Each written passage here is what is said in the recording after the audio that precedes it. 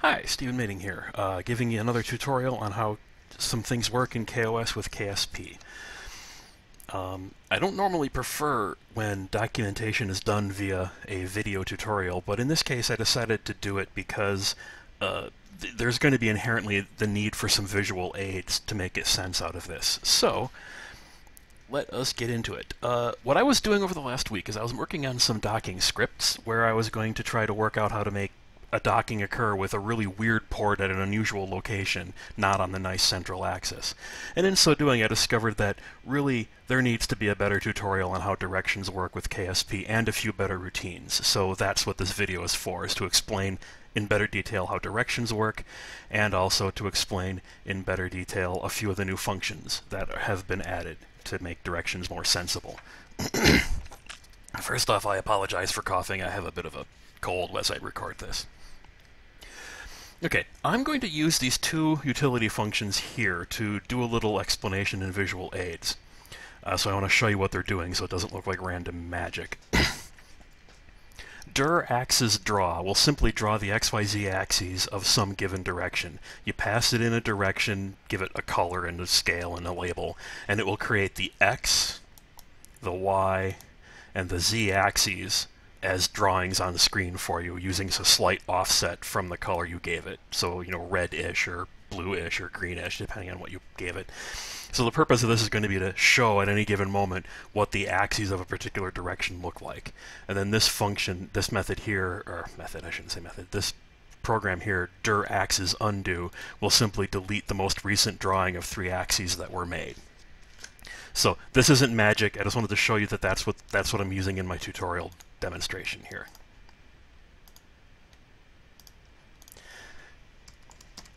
So here I have a ship in orbit that I chose to use a space plane for this because it's very obvious which way is up on a space plane, much more so than on a rocket. So, first off, let me do the following. Actually, I have to start by making, oops, draws, plural, that should be. I have to make an empty list to begin this thing. So I'll run dir_axisDraw, giving it the default 0 rotation to begin with. I will give it a color of red-ish, a scale of about 15, and I will call that raw. We now have on screen the raw X, raw Y, and raw Z axes. And these are never in a position that you can actually predict very easily. About the only thing you can predict about them is the fact that the Y-axis is always going to be aligned with the North Pole axis of your current body you're orbiting. So this direction here happens to be the direction of the axis coming up out of the North Pole of the planet. But the other two axes, which you know will be aligned with the equator, but you won't know exactly at what longitude, that varies depending on when you happen to have launched and when you happen to have come back down to the planet, and in various times in your universe since you began the game. So those are almost impossible to predict what they're going to be. The Y-axis does always point straight up in the direction of the North Pole axis of your planet, though. Okay, so there's our default axes. They're not particularly useful for very much. But the first thing I wanted to show is how a direction is always, in fact, actually not just a single vector like we've been trying to represent it, but a direction is actually a rotation of the entire universe's axes to a particular location. And to show that, let's start with the up axis. We all know the up axis. We use it a lot for things in the code. If I hand it the up direction, and let's give that a slightly different color, let's make it bluish, and let's make it a bit longer. When I give it the up direction, you will see that it has a z-axis pointing this way, an x-axis pointing this way, and a y-axis that happens to match the original raw axis as well. And that z-axis is the one that's pointing straight up away from the center of the planet. The z-axis is what we've always been returning when you say :vector. It's the z-axis of the rotation that the direction actually represents. So if I were to lock steering to up,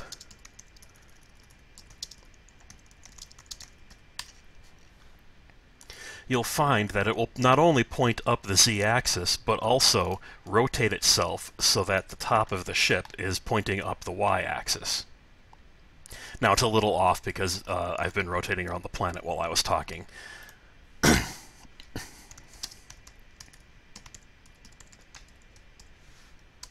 Let me redraw the up axis to my new position. There we go.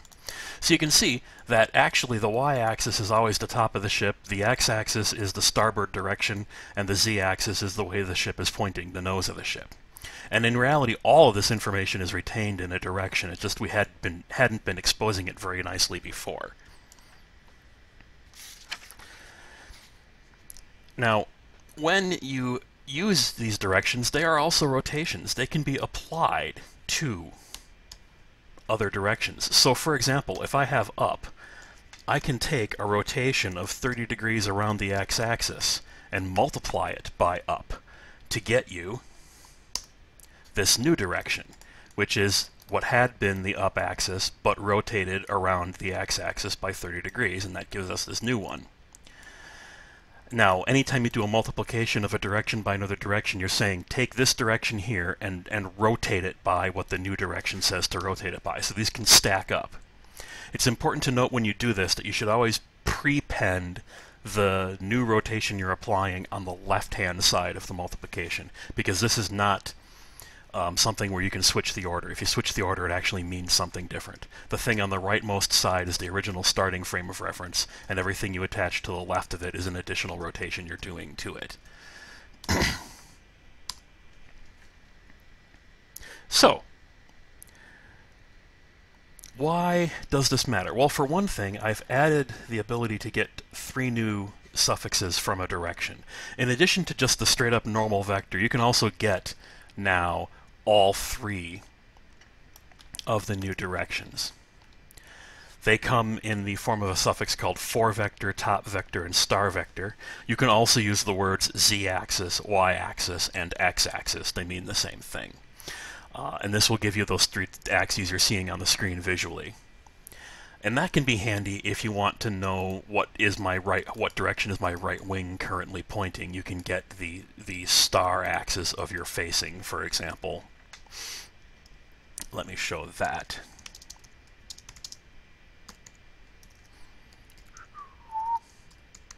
Draw args. Must type better. My current ship's facings star vector is what I want to draw. Let's multiply it by 30 or so. Let's make it be green.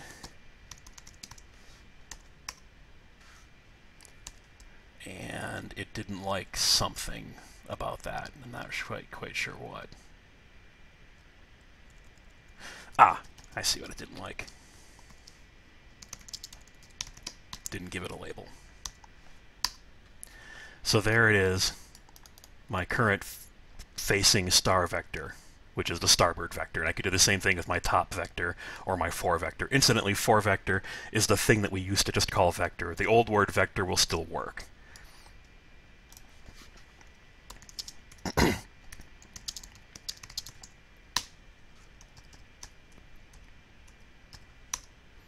Okay. Now, how is this useful? Well, for one thing, you can always rotate a vector. Let's say, for example, let me just make a made-up vector. Set my vector to a vector that is pointing, let's say, 50 units, no, that's a bit large, 20 units down x, no units down y, and 10 units down z. Now, if I was to visually show that one on screen, you would see that it's pretty easy to see where it would go now that you can see the main axes.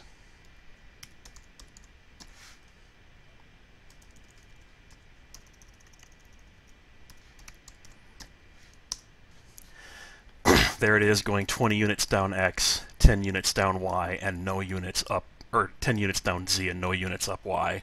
And you can see that when you now have the regular axes to go look at. Makes sense.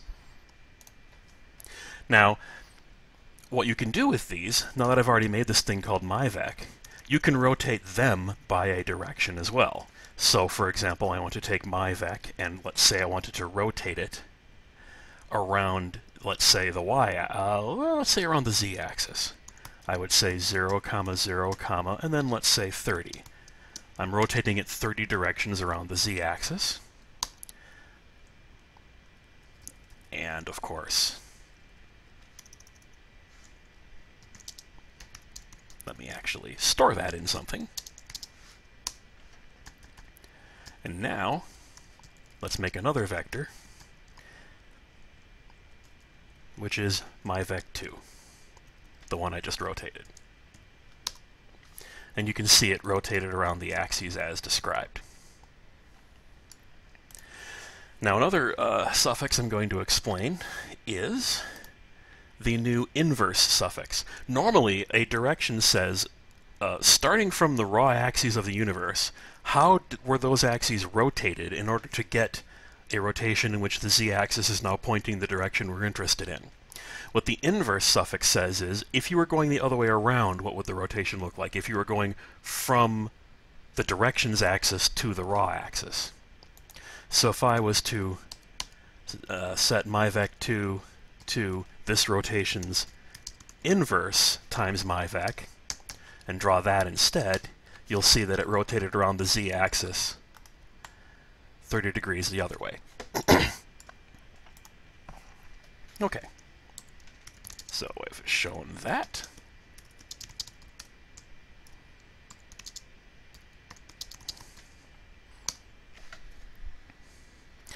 Now let's get a more concrete example. You can see off in the distance that there is the moon. Why don't we make a little vector that points at the moon and show that on screen as well?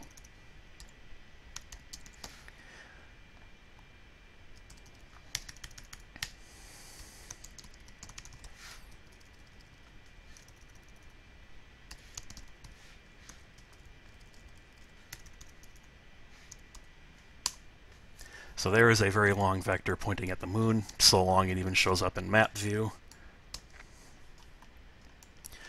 And you'll notice that if you look at its components,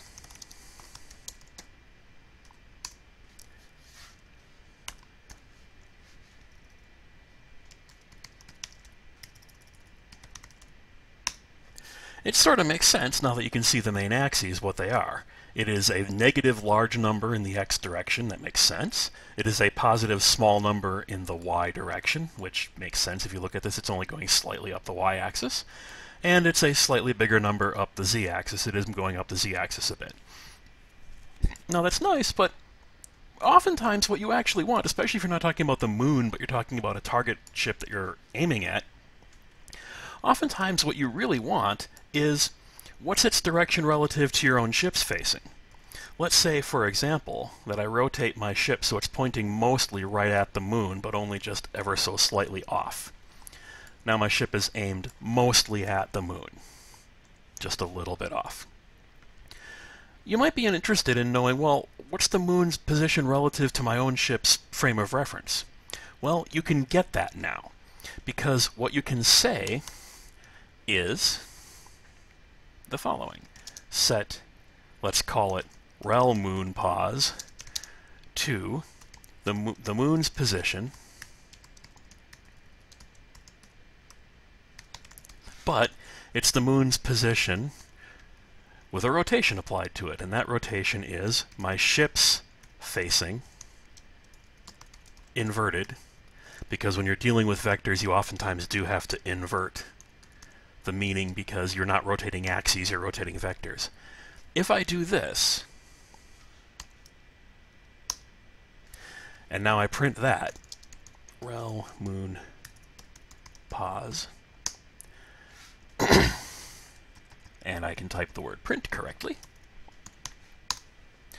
you'll now see something that looks much more in line with what you would expect from my ship relative vectors, which would look like this. Actually, I forgot to draw those.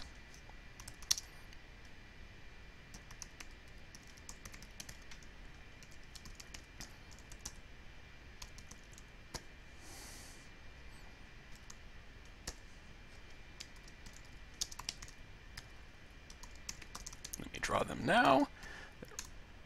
So there is the vectors relative to my ship's facing. My ship's facing Z is 4, my ship's facing X is starboard, and my ship facing Y is top. And in that position, if I print this rel moon pos I made, notice it is a very large number in the Z direction, which makes sense. It is a relatively large-ish number, but not nearly as large in the X direction, just off by that a little bit. And a relatively large number, but again, not as big in magnitude in the Y direction, which makes sense when you look at which way it's going relative to those green axes.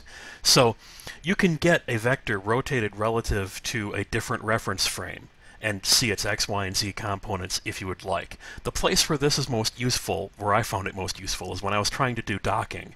I wanted to know my target's position relative to my ship's current facing, so I knew how to manipulate the translation controls for RCS, the equivalent of the H, N, I, J, K, L keys. I wanted to know how to manipulate those relative to which way my ship is facing, which means I needed to know where the target was relative to my ship, not relative to the universe. And this is a useful way to do that.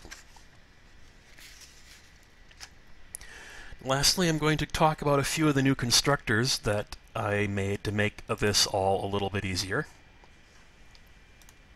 One of them is called LOOKDIRUP. You give it two vectors. The first vector is a direction you'd like to look, basically the new z-axis you want. And the second vector is a direction you would like to be up, which is effectively like the y-axis, except that it allows that axis to be not orthogonal to the z-axis. What it will do is it will create a direction in which the look-up plane is the plane that contains vector 1 and vector 2. Vector 2 doesn't have to be perpendicular because it will project it to the perpendicular form for making the z-axis. Let me give an example of that. Let's say that I would like... Whoa, I accidentally wasn't focused in there. Let's say, for example, that I would like to lock steering to point at the moon position. That's kind of neat, and you can do that. Oops, my SAS is still on. Let me turn that off. And there I am locking my... Actually, you know what? Let me time warp so I'm back in the sunlight here. There we go. Try that again so you can actually see. So there I am, pointed in the direction of the moon. My old vector is still there. Why don't I get rid of my old vector?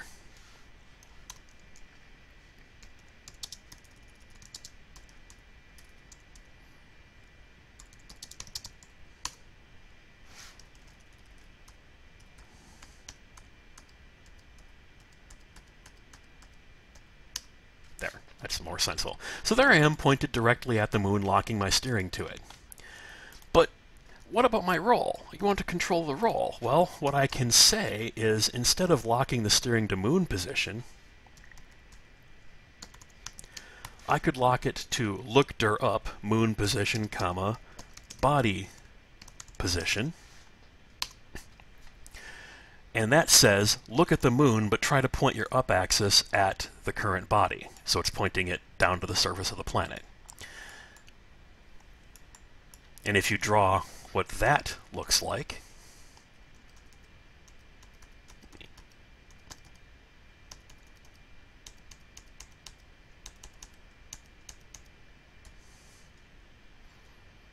you can see it in a second.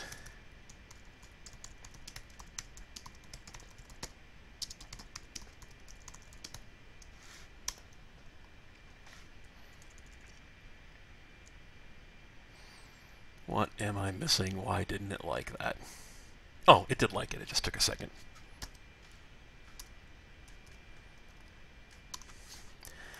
So there it is, my reference frame with z that way, y that way, and x that way.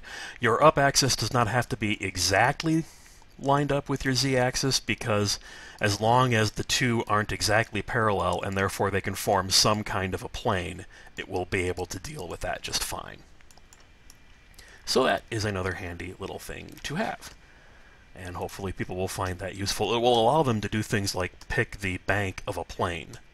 If they would like their plane to be banked at a particular angle, they can pick the up axis direction they want it to be facing. Now the other one I want to show is ANGLEAXIS. For that one, you give it a number of degrees, and a vector. And it will give you a rotation in which you are rotating that many degrees around that axis vector. But keep in mind it'll actually be reversed of what you think because it's rotating the axes, not the vector. Let me give an example. If I were to lock my steering to heading 90 by 0, that's a very common thing people see, then my ship will aim straight east from here. You can see it on the nav ball. But what if I wanted to control the bank? Or what if I wanted to control the pitch? What I could do is say, okay, let's start from that heading, but then perform an angle axis where I would like to rotate, let's say, 20 degrees around that heading, that heading's starboard vector.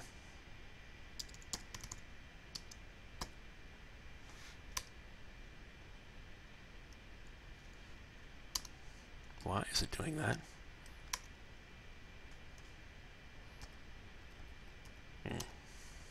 Not sure why that did that. Let me try that again. I'm sorry.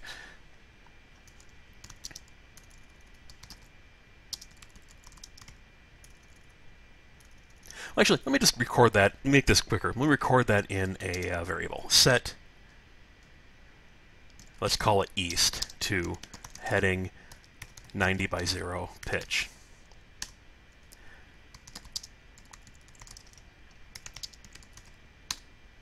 Okay. Now what if I instead wanted to do an angle axis of 20 degrees around the east's starboard vector meaning?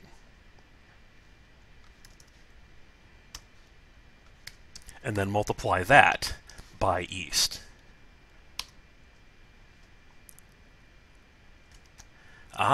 Sorry. I don't feel like restarting the tutorial from the beginning, so I'll have to fiddle with this a little bit. There we go. So now I am pitched 20 degrees, rotated around the starboard vector of the east direction, I should say. So if you imagine the heading direction of east, which I can show you,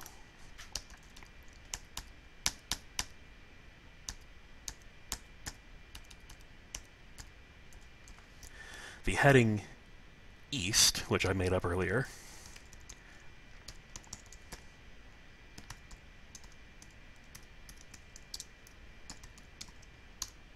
looks like this. And I've just pitched 20 degrees off from it by saying rotate around the east's x-axis. I could just as easily have rotated around its z-axis, or FOREVECTOR, and that would give me a 20-degree bank. So this is going to give people control that they've been looking for over exact bank angles, and give them the information they need to make that work. So that pretty much finishes the tutorial. One more thing I'm going to explain is there is also a function called ROTATEFROMTO. You give it a vector to start from and a vector to go to, and it returns a rotation that would give you a movement from one vector to the other. However, I haven't really found this to be as useful as the others because it does lose roll information. There's technically an infinite number of different rotations that could get you from vector 1 to vector 2, depending on what you want to do to the roll. And this doesn't really narrow down which one you're going to get. So in most circumstances, it's probably not what you really want, but it is there. You can use it if you can find a use for it. So hopefully this made directions make a little more sense to people, and sorry for the bits in the middle there where I had to ramble a bit. But I'm hoping this helps. So there you go.